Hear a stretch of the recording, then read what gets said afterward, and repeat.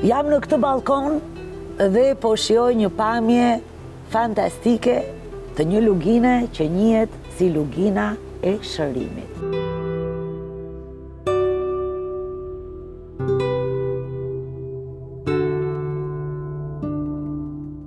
Është një lugin që ka mbledhur me mira pacient të cilët kanë gjetur shërim nga ujrat termal që burojnë në për këto male që ju shikoni.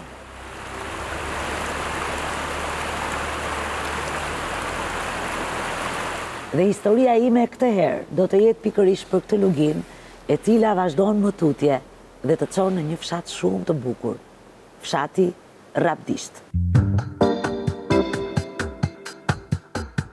Lugina e shërimit ndodhet në periferi të qytetit të Peshkopis. Ndërtimet e shumta e kanë kthyer luginën në një qytet më vete. Ajo që të bie në sy është një kodër. I thonë kodra e Llixhave.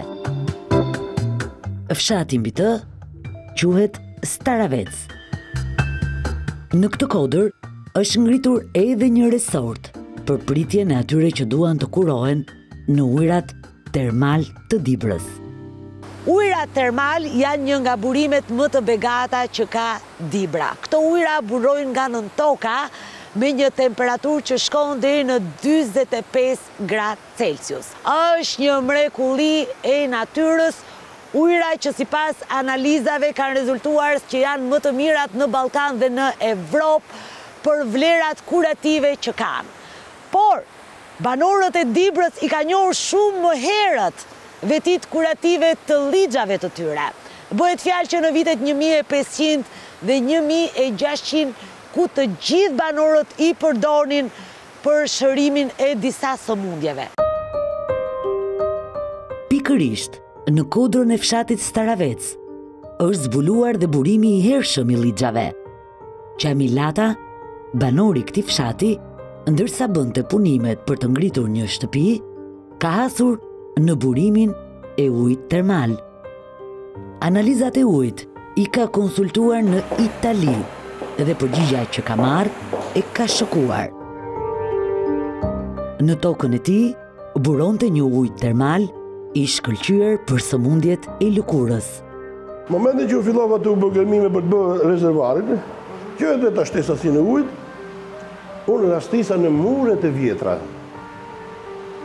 që dikur ndonjëherë, që se mba mend asnjëri këtu, pavarësisht gojdhanave të disa qytetarëve të vjetër, që ato e kanë pas përdor këtë banjat e vjetra, ndërsa ne si zona këne e përdorshin gjithmonë ke banjat e zgjebës dhe gjithë blegëtorinë, sidomos dhijën e kapte shumë zgjebja, se nga që s'kishin dhe kushte me i trajtu me jenë me ushqime, kapte shumë shpejt dhe dhija ka që shumë e ndjeshme, për smundit dhe vishin nga gjithë zonat e Dibres, dhe këtu duke qenë me hurdha, futeshin aty kur o zgjebë. I fuqin dhijët e delët e njerëzit e gjithë. Prinë është mbajt kjo. Investimi kryesor që bëri ky banor i Staravecit ishin tubacionet. Llixhat e Dibres janë ujra termominerale shumë të nxehta, sulhidrike dhe sulfat kalcike. Me ujin e Llixhave u krijua dhe sistemi i ngrohjes së gjithë godinës. Në këtë godinë nuk ndihet aroma e squfurit për shkak të sistemit të ajrimit. Konsulent për infrastrukturën e këtyre Llixhave janë marrë infermiere që kanë punuar gati 30 vite në godinën shtetërore të ujrave termal. Temperatura në burim është 45 gradë Celsius, ndërsa këtu ke vaskat, temperatura shkon 39.5 gradë Celsius, apo jo?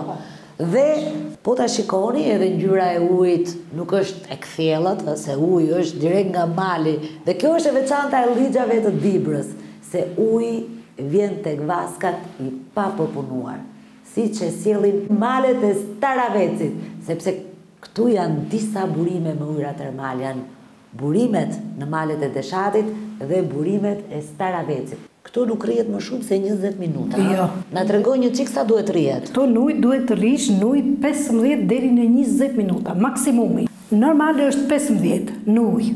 Po të trish më shumë çfarë ndodh? Po të zë Llixha. Të zë. Të zë Llixha.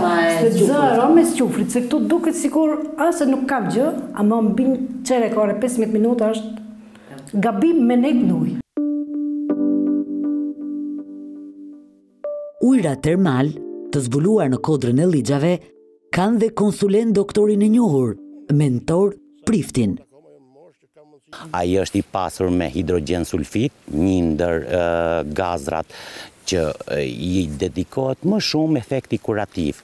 Ai është i pasur shumë me përbërje minerale të vogla, siç janë kalciumi, siç është jodi, siç janë mineralet të rralla, zinku, molibdeni, dhe që të gjitha këto në efekt kurativ e shtojnë efektin për smundje të ndryshme për të cilat ai përdoret. Ujra termal të Dibrës kanë veti kurative në disa lloje sëmundjesh. Njihet vetia e tyre në kurimin e sëmundjeve të lëkurës, si e psoriazës, ekzemës, të mykut dhe herpesit. Trajtimi për gati 10 ditë në vit në këto ujra ndihmon dhe çlirimin e muskujve të paralizuar, por dhe të kyçeve. Ndikim shumë të efektshëm, këto ujra kanë edhe tek sëmundjet e sistemit gastrointestinal.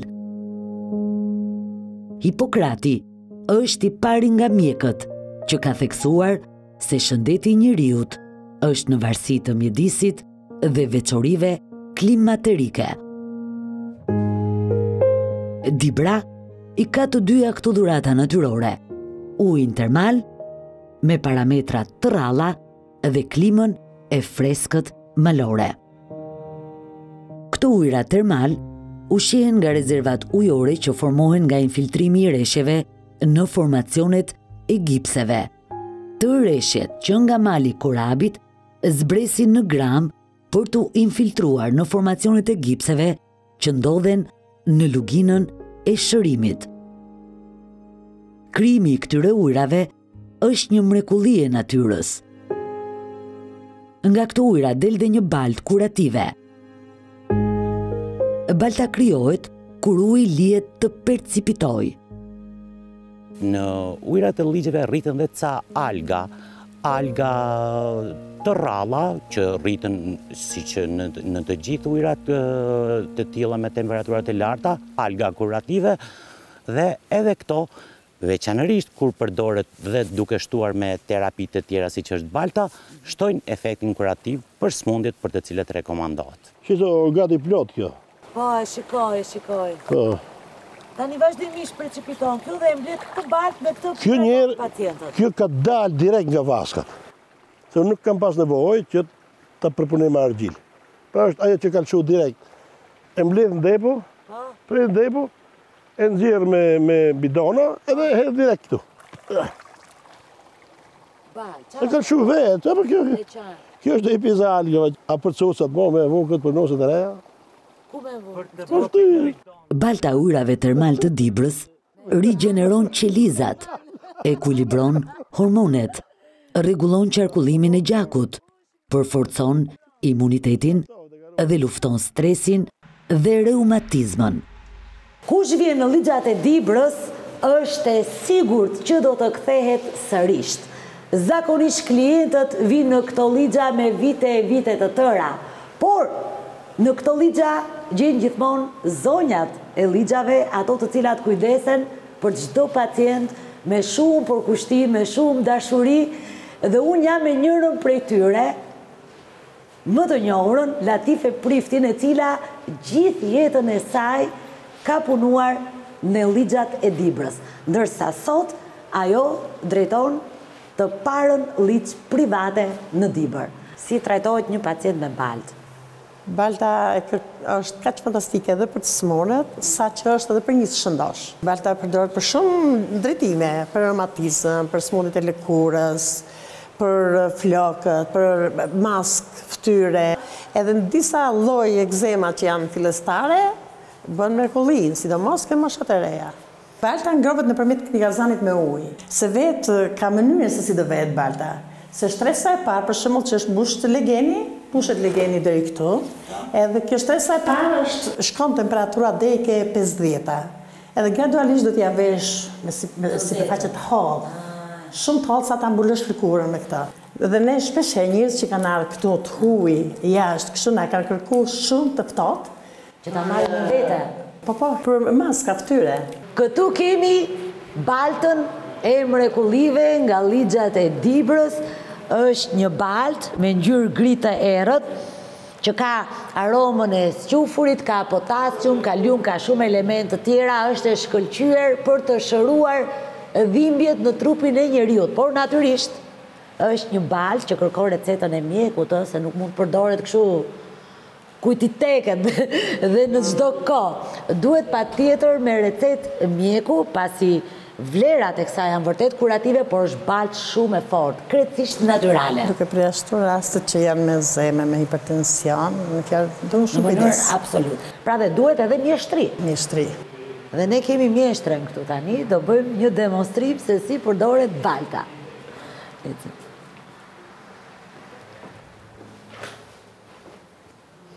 Se është edhe për këto ngërcet e qafës. Pa, qafës, spondyloartroz, vjen edhe ato që janë me hernie diskale, kështu varet, nëse ka kronike, gjithmonë. Po, gjithmonë të reumatizme, se që janë këto dhimbjet e kyçeve, po gjithmonë vetë në gjysmë sipër ose në gjysmë poshtë, komplekse mund të jap në problem në zemra, këtë tensioni. Edhe duke e pyet pacientin her pas here, është 60 gradë temperatura. Wow, e duron? E duron, së është mësukja, se ka problem. Sa është një seancë? 500 lek, 5.000 lek të vjetra. 5.000 lek vjetra? Një saj kemi, çmimet janë shtetërore komplete dhe këto. Nuk kanë ndryshuar asgjë. Me plasmas mbuloj që të rrinë ngrohtë? Me plasmas që të rrinë ngrohtë, se të rrinë 20 minuta, edhe abuzisë. Është mësukja, se pak bezdi plasmasi, po si të mëson të shi, ne si të të du më të nxehtë. Si pas dëshirës, ne e vejmë ato që rekomandohet. Dhe me badania. Po.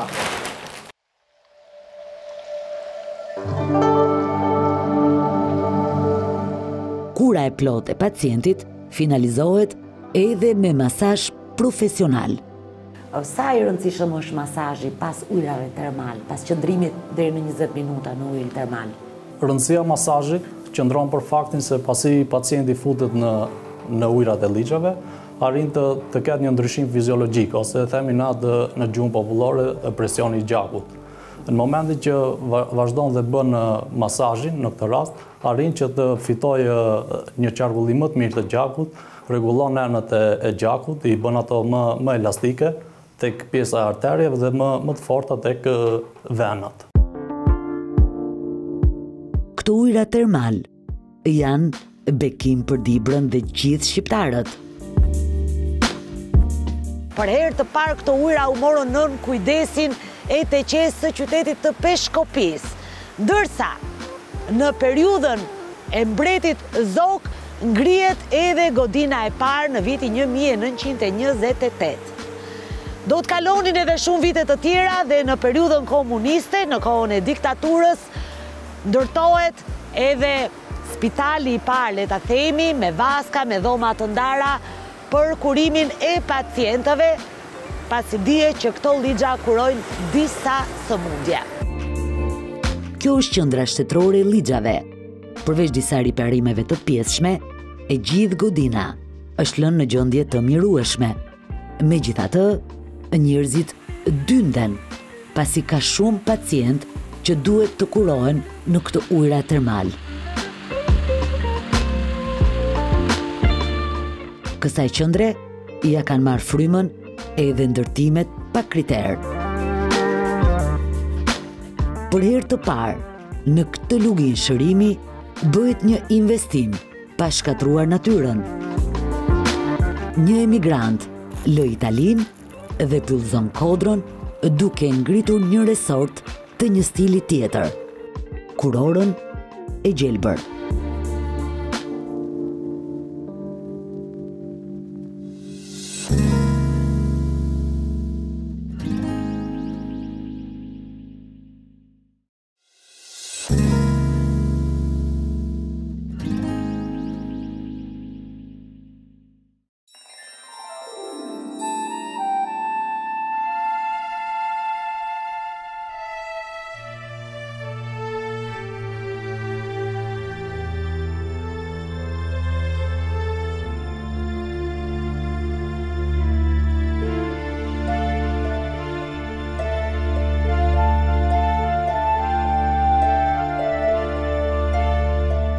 Kush vjen në Llixhat e Dibrës, drejtohet tek Llixhat e vjetra dhe natyrisht frekuenton hotele që janë përgjatë rrugës.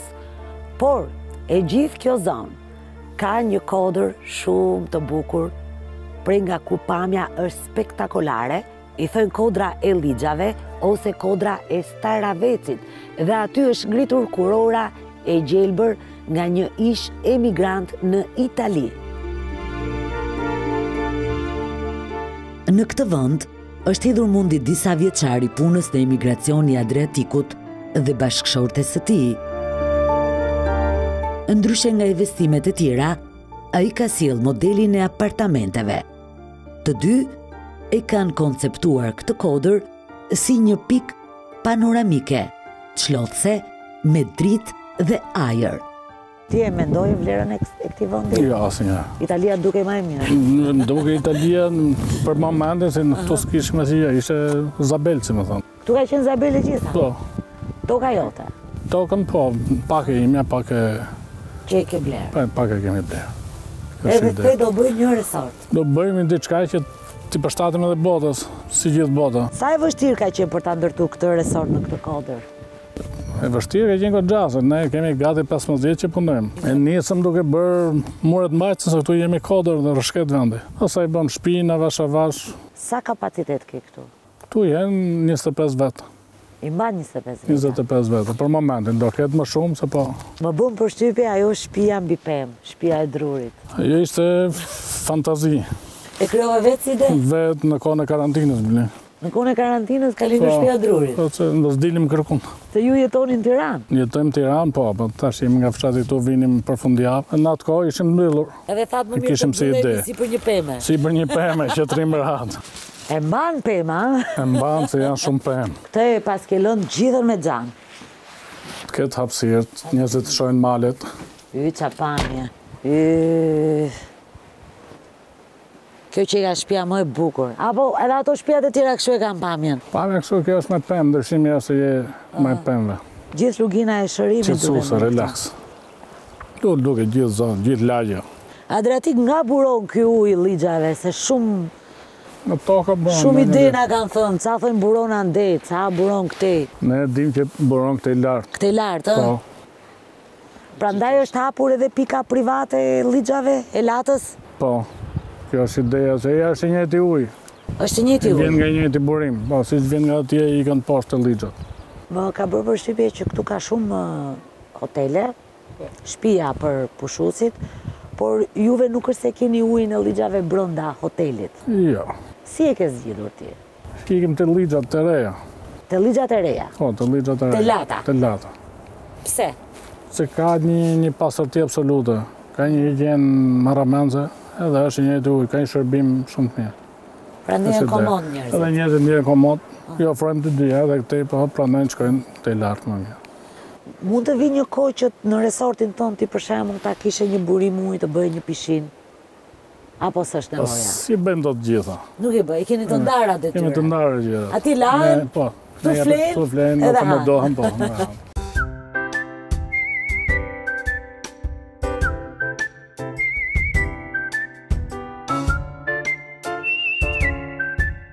Ju keni bërë dhe një zgjedhje shumë interesante te pjesa e qëndrimit të dhomat. Keni lënë shumë ajër, keni vënë xham. Këtu zgjohesh në mëngjes me pamjen e malit përballë. Kjo është. Nuk ka që të ndjehen si në shtëpi të vet, do të thënë kanë lënë një shtëpi, vinë të relaksohen, të jenë si në shtëpi. Ka 2 dhoma gjumi, është dhomë denje, balkoni. Njerëzit përveç kurës që bëjnë, do të thonë që të shërohen të ndjehen dhe mirë. Kështë ide të rrimë vetëm më dhomë si për spitale. Nuk janë të shtrojnë spitale, janë të ndjenë rehat. Të ndjenë komod, të pushoj, dalit bëj gjiro, në jetë pasër. Shkon dhëmë gjumi, dënë me ndenjë. Ju i keni ofruar një shtëpi në këtë kodër? Po, kemi ofruar një mënyrë shërimi ndryshe, ose një mënyrë pushimi. Edhe për shkopin promovojmë diçka ndryshe. Adriatiku nuk solli vetëm stilin në arkitektur nga Italia, por edhe stilin në kuzhinë.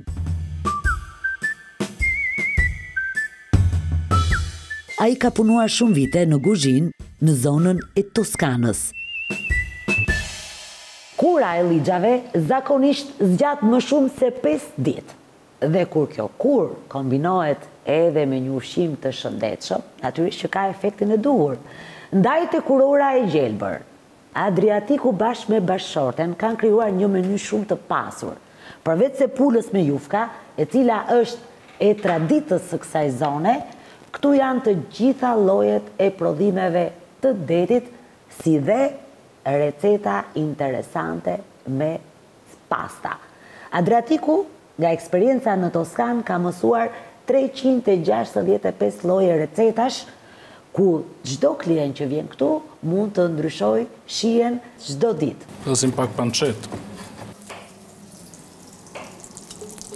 Kjo është reseta speciale e shtëpisë për bolonjezën. Kjo është një shtesë, për ne quhem speciale të shtëpisë.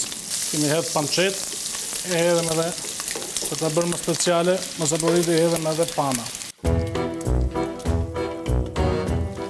Adriatiku dhe bashkëshortja e tij plotësojnë të gjitha llojet e shijeve dhe të dëshirave të klientëve. Në këtë restorant, menyja është pa limit dhe shumë e pasur. Kjo është pastë bolonjeze speciale e shtëpisë, stil toskan. Ose peshkopie. Ne, peshkopi. Si mund ta servirem?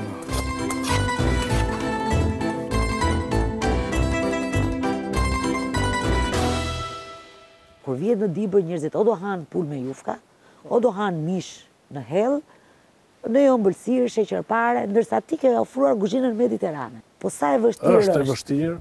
Të gjesh peshku, të gjesh karkalecë, të gjesh... Gjitha vinë me prosi. Pastaj për tjerët nuk kemi probleme, përgatime për këta se kemi eksperiencë të punë. Një njeri zakonshëm që të vit përvoj duhet 365 ditë, se bëjmë nga i makaron, nga i pastë në ditë, që i të gjej gustën. Ti ke menduar 365 lloje makaronash. Seriozisht? Ushqimi. Ushqimi. Po. Po më përgjithësi makarona. Shumë të atje në Itali e mësove gjithë sekretin e kuzhinës. Në Itali. E cili është sekreti i kuzhinës që mësove ti atje? Sekreti është puna. Pasion, kuzhina është art, është fantazi, puna pa hile. Që njëjot vjen të ndihet mirë. Nuk është sa paguam, se nuk kemi çmimet janë tepër normale. Thjesht është ajo që njëjot ndihet mirë. Kërkaleca brendi. Me çfarë ke përgatitur salcën? Salca kjo është vaj, ulliri edhe hudhër. Në pas që shtohet brendi.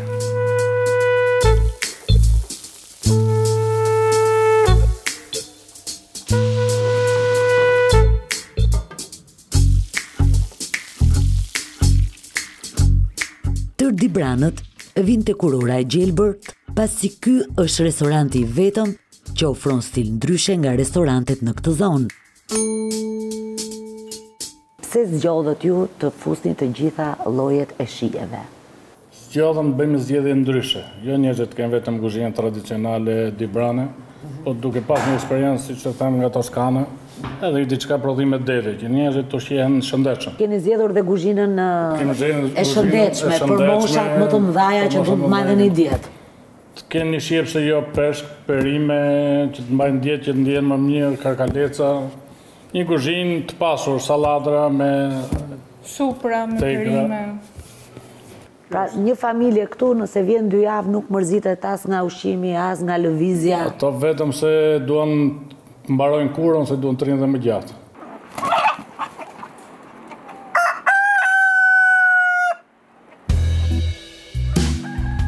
Djali Adriatikut, edhe pse në shkollë të mesme, vjen dhe ndihmon familje në ditët e fundjavës. Gatimet tradicionale i lën bashkëshortes së Adriatikut, siç është pula me jufka, që çdo kush që vjen në Dibër kërkon të paktën një herë ta shijojë.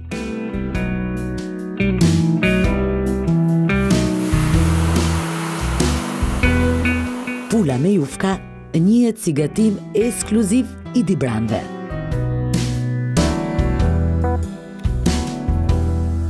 Kush ja vuri emrin kurora e gjelbër? Ku ti shkoi mendja? Kjo është një e përbashkët, duke parë dhe ambientin, e vjen si për peshkopisë, vjen si në kodër si një kuror. Vjen si një kuror. Edhe vend të gjelbrim, edhe ideja jonë në ëndra është që ta gjelbrojmë këtë vend. Është tamam kodra Toskane vogël, si të themi, në Dibër.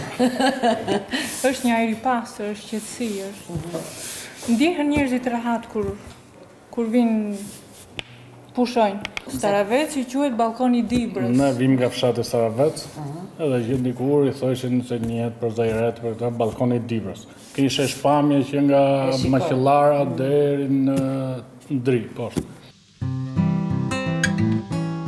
Një tjetër gatim tipik i zonës së Dibres është edhe lakrori me miell misri dieta dhe qep. Sipër i hidhet kos.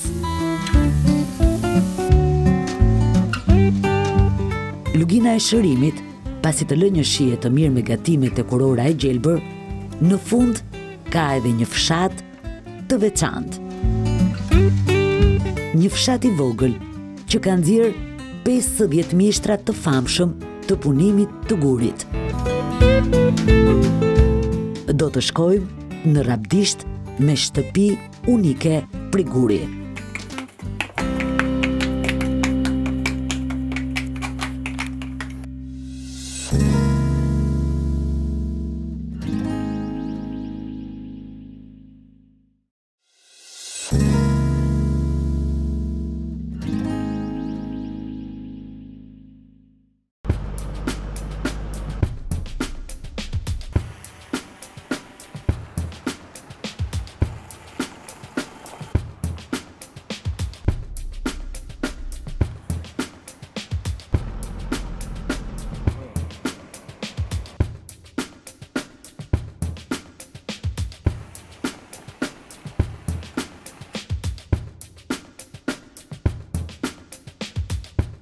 Lugina e shërimit nuk përfundon me shijimin e ujrave termal. Ajo të jep mundësinë të vazhdosh shmëtutje dhe ta shijosh udhëtimin dhe qëndrimin në zonën e Dibres. Unë po shkoj drejt një rruge shumë panoramike që kalon në përmalet e deshatit dhe që të çon në një fshat që së fundmi është listuar në një nga fshatrat më të bukur të Shqipërisë. Fshati quhet Rabdisht.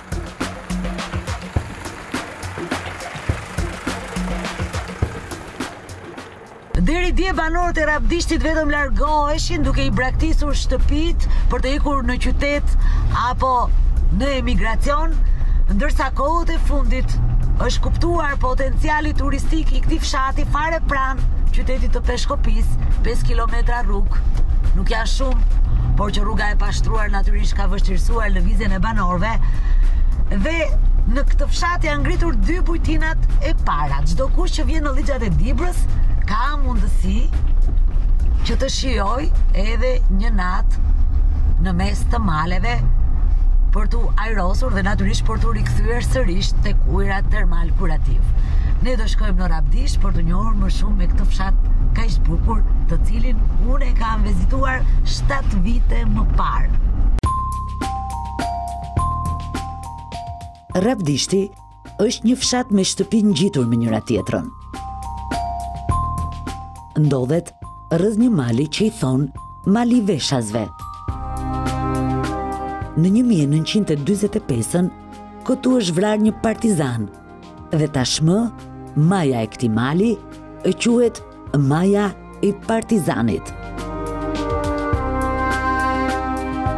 Rabdishti është një fshat ku shtëpit janë të lidhura me njëra tjetrën me rrugica të shtruara me gur.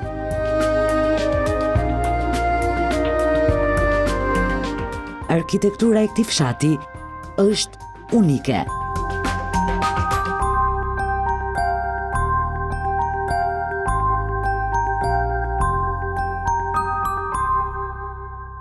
Para 7 viteve, kur u thova drejt Dibres, u njoha me një fshat i cili realisht më mrekulloi. Edhe ula pikërisht në këtë vendin këtu, ku jam ulur dhe sot, dhe po mendoja si ka mundësi një fshat kaq i bukur, me arkitekturë prej guri, me banesa 2 kaçe, të mos njihet nga turistët. Shtëpitë e këtij fshati janë me porta të mëdha dhe me shumë dritare, veçati me rasa guri. Ky fshat i vogël ka nxjerr 50 mishtra guri. çdo familje kishte paktën një mjeshtër në ndërtimin e shtëpive priguri. Ishte e pamundur të mos rikthehesha sërish në këtë fshat dhe pas 2 vitesh bë një tjetër udhëtim në periudhën e dimrit, atëre kur Dibra kishte kaluar 1 metër dhe nuk ishte aq e lehtë të udhëtoje këtu, për të njohur më afër me banorët e këtij fshati që ishin strukur në banesat e tyre, ndërsa pjesa tjetër ishte larguar në emigracion. Ndërsa sot që rikthehem sërish, gjithçka ka ndryshuar dhe misioni për të cilin erdha tashmë është përmbushur. Rabdishti ka hapur dyert për turistët.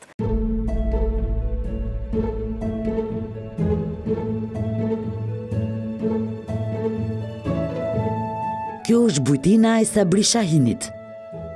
Zjarri në këtë shtëpi tashmë nuk shuhet. Sabriu duket se ja ka parë frytet e pritjes së turistëve.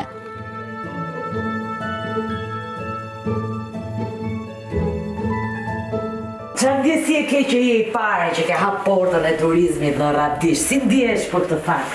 Unë jam shumë i kënaqur. Shpresoj që mbas meje do fillojnë edhe të tjerë. Edhe më tha njëri, më bëni një pyetje, njëri tha, sonde tha do të rrim të këtij tani tha. Na sterhon dot aty? Po 135 vjet. Thash deri në 150 vjet tash ka mundësi thash që sterhoj tash. Se ne kemi pas një traditë tash kur bëshim darsma, edhe kur bëshim për mirë edhe për keq, njerëzit ngelshin nëpër shtëpi, nëpër familje. Të zoti i shtëpisë nuk i ngelte asnjëri atje, sepse kishte darsmë apo kishte mort apo kishte diçka tjetër. Miqt i meshin të gjithë fshatarët. E bukur. Nga 1, nga 2, nga 3, nga 4, sipas mundësive që kishin. Ruhet kjo traditë. Ruhet kjo traditë. E bukur. Deri 150 veta. Deri 150 veta që rregulloi unë.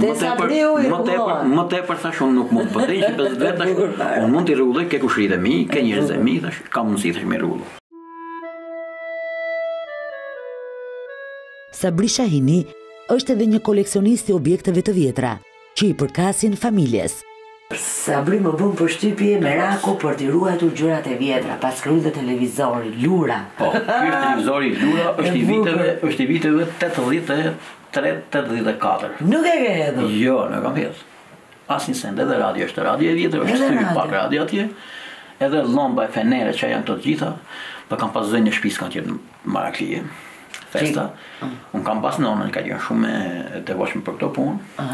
Edhe festa nuk i ka hedhur, nuk i ka hedhur, i ka rujt. Edhe sot na duhen, ne i kemi vënë këto. Ai ka nisur të mbledhë objekte të vjetra në gjithë fshatin, përfshirë edhe foto. Familja Shahini është me emër në Rabdisht. Stërgjyshi i Sabriut ka qenë doktor. Madje Sabriu ka ruajtur edhe çantën e tij me të cilin ai ka punuar në fshat. Këto janë vegat e gjyshit, edhe çanta është origjinale. Unë i kam bërë një restaurim të vogël, kjo ka qenë një tip pompe, por koha e bën atë punën e vet. Këto janë ato penjë të operacionit. Qyqja, me këto penjë janë që plagët? Po, me ato penjë. Kjo është stetoskop edhe kjo është kalb, kjo pjesë e gomës. Kjo është një bisturi, është shumë e mprehur, edhe do me prek me kujdes. Këto janë kapse për të hapur ato plagët. Këto janë pinca për të nxjerrë dhomët.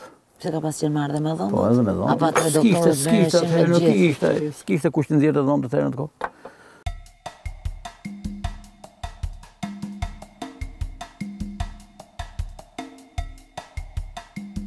Në këtë shtëpi, çdo turist gjen dhe ëmbëlsirën tipike dibrane, sheqerparen. Një ëmbëlsirë e përgatitur me miell misri, me shumë gjalp dhe vezë. Sheqerparja përgatitet edhe në forma kubike, por në këtë rast zonja e shtëpisë i jep formën e lules.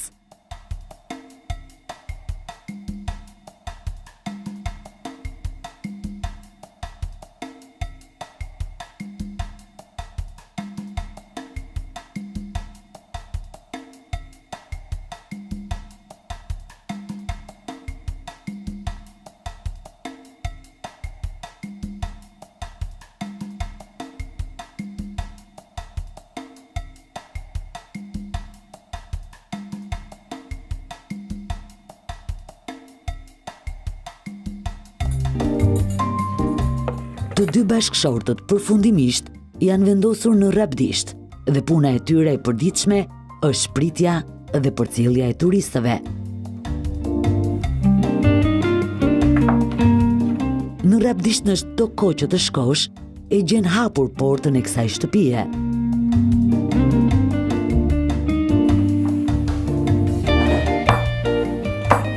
Sofra në çdo shtëpi dibrane është e shishme pasi dihet që gratë e Dibrës janë kuzhinjere të shkëlqyera. Qershia mbitor të kësaj sofre, përveç mishit dhe pulës me jufka, natyrisht është edhe sheqerparja. Por në familjen Shahini, sofra është më tepër se sa e bollshme. Pasi kemi të bëjmë me një familje me shumë pjesëtar, 47 veta, dhe një familje që ka prite, ka përcjell në breza, nuk ka lënë njeri pa e respektuar siç duhet. Familja jonë ka prit gjithmonë sepse ka qenë bukë dhënë. Bukë dhënë, e bukur kjo.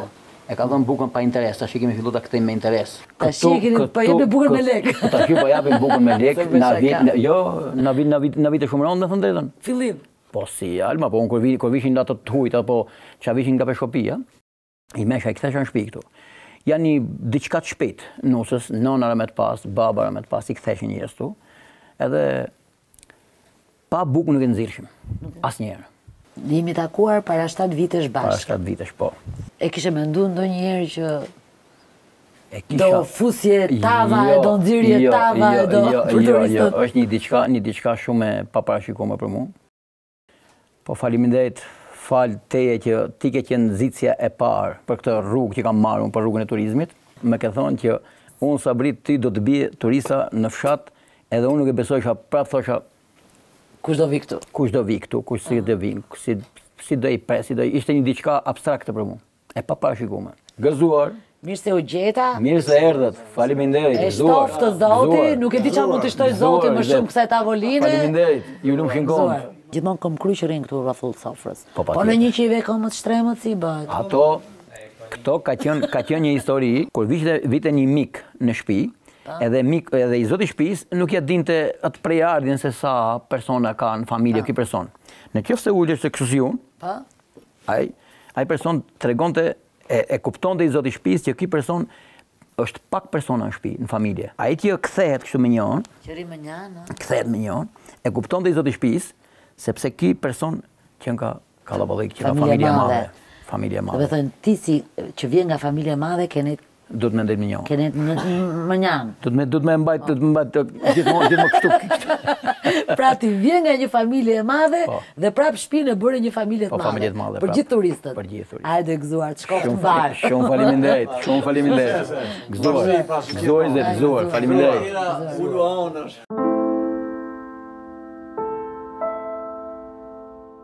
Rabdishti është listuar në 100 fshatrat më të bukur të Shqipërisë.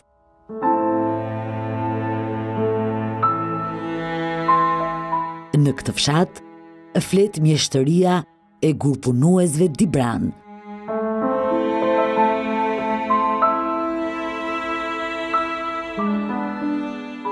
Thuhet se Rabdishti, edhe kur ka patur jo më shumë se 150 shtëpi, 50 mjeshtra kanë qenë vetëm gurpunues. Çdo familje kishte një mjeshtër të punimit të gurit, dhe ky ishte zanati kryesor që trashëgoi brez pas brezi. Shtëpitë e këtij fshati janë të mëdha, me obore të brendshme. Oboret rrethohen me mure guri.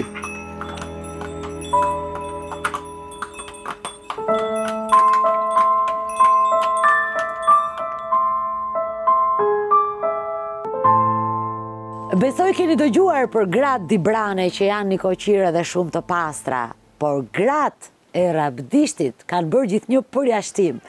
Sipas zakonit të vjetër, nuset e reja e nisnin ditën me pastrimin e këtyre rrugicave prej guri. Dhe madje nëse një nuse qëllonte që nuk ishte kaq e kujdesshme, ajo shije me sy të keq. Ne do të vizitojmë një tjetër shtëpi, që gjithashtu është kthyer në bujtinë.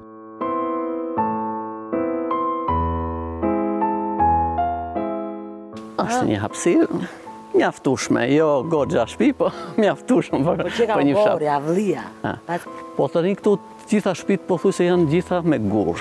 Nuk ka shtëpi që është ndërtu me gur dhe me rast. Kjo është tradita jonë që është përdorur dhe akoma po qëndron, akoma po mbizotron.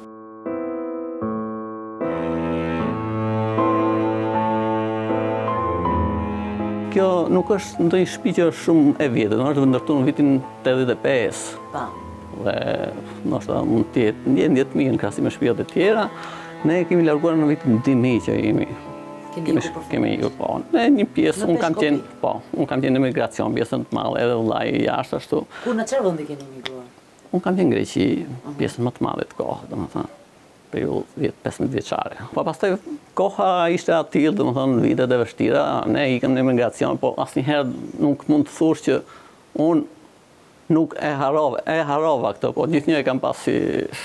Pastaj me kthimin që u erdhëm, pasi u kthiva, pasi u martova më shumë edhe nuk kisha më ndërmend që të largohem andej gradualisht, kam ardhur në fshat. Aktualisht unë merrem edhe me bled, domethënë edhe vetë sezoni i verës më sjell këtu, duke parë dhe shtëpinë kështu, mundova që ta restauroj, domethënë ta mirëmbaj që të mos i humbe ato vlerat që ka, sepse për të ndërtuar në një shtëpi gurit, askush s'mund thotë që mund të ndërtoj një shtëpi gurit, tash sikur është ndërtuar në ato traditën e vjetër që kemi. Vizitorët që lahen në ujrat termal kanë nisur të vizitojnë këtë fshat prej guri.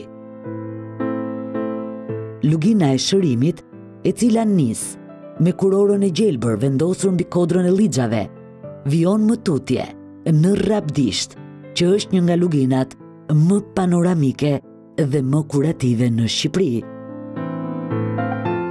Për fat të keq, kjo lugin nuk ka një rrugë të shtruar.